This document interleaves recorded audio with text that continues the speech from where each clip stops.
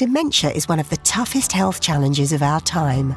Affecting more than 45 million people worldwide, a new case is diagnosed every 3 seconds. Thanks to £290 million from founding funders, the UK Dementia Research Institute was launched in 2017 to revolutionise what we know and can do about dementia.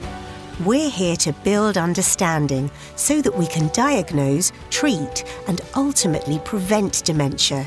The UK DRI is not a traditional research institute. We have 7 centres at leading universities across the UK, each bringing unique expertise, supported and connected by a dedicated headquarters team. We're working across the spectrum of diseases that give rise to dementia, all the way from cells to circuits, to systems, to find much-needed treatments. And by probing the earlier signs of disease, we will find a way to stop dementia before it's even started. At the same time, it's important we find the best ways to care for people today by harnessing the latest technologies. To achieve all of this, our researchers share ideas, techniques and data.